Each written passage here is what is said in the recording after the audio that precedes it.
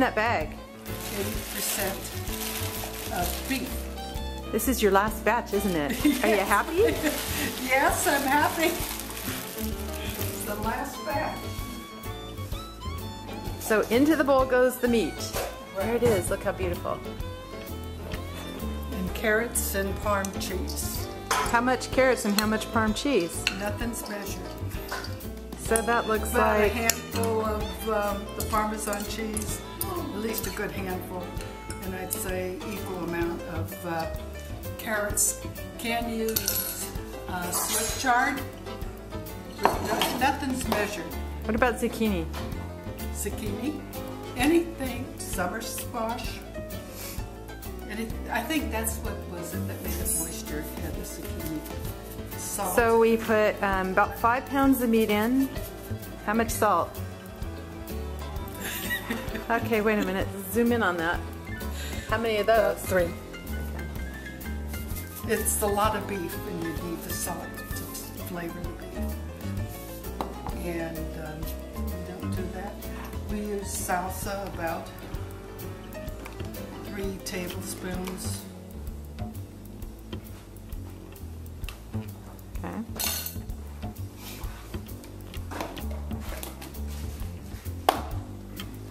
Garlic powder. Sometimes use fresh garlic, but this time of year, oops, I'd say that's about it. Garlic powder. I need some yellow cheese. This is the onions. I used about a half of an onion per batch. About 3 to 4 fresh slices of breadcrumbs, ground of course. I didn't put mustard yet, did I?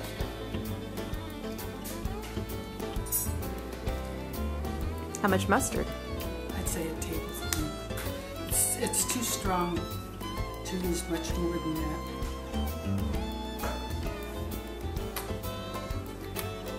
You don't measure. And I think we have everything in. This time we don't have Swiss chard. We just have carrots. We got onions, garlic, salt and pepper.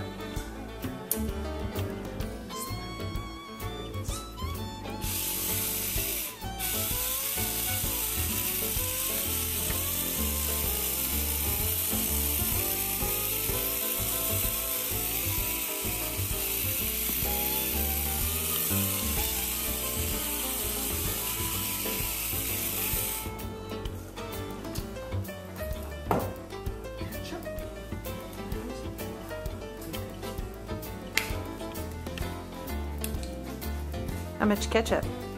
Oh, I'd say 1/4 cup. And this is a, do we put this into artichoke spread that happened to be in the refrigerator.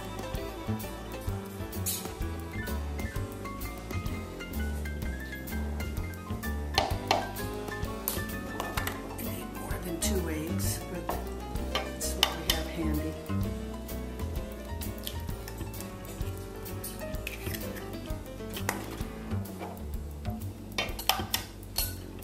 I would put 4 eggs for this amount.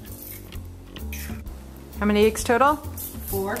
And I'd say how much meat would you say that was? 5 pounds? I think about 5 pounds. Anything else that sounded good? How much cheese? Oh, I'd say about 3 cups of cheese for this amount of beef. What sort of cheese is best? This happens to be sharp.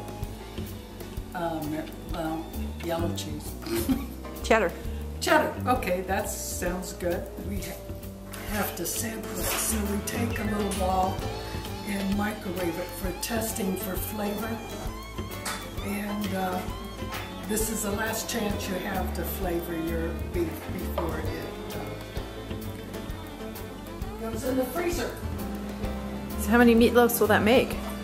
This should make 3 or 4, depending on the size. size of your loaf. Oh, I'd say you bake it for 45 minutes, and it should be done for a modest size meatloaf. 350? 350? 350. You don't bake it on an open cookie sheet because the fat would run over and mess up your oven. These are just little balls cooked in the microwave for about a minute or less, should be less. Cut it, it's cooked through. The fresh vegetables might not be cooked because you're only doing it for 1 minute, but when you bake the whole meatloaf, all the vegetables in there will be cooked. Tasty. Hot? Is it good? Okay. Let's stay toasted.